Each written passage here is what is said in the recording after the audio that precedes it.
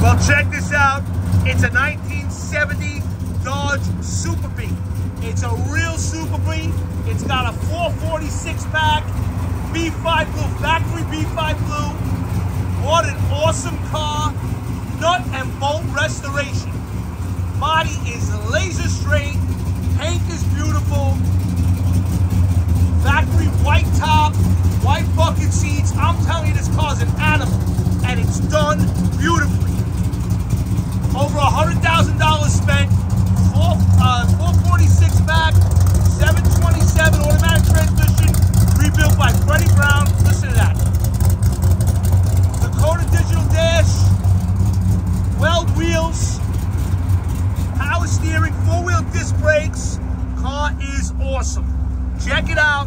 HollywoodMotorsUSA.com. You're not going to find a nicer one anywhere.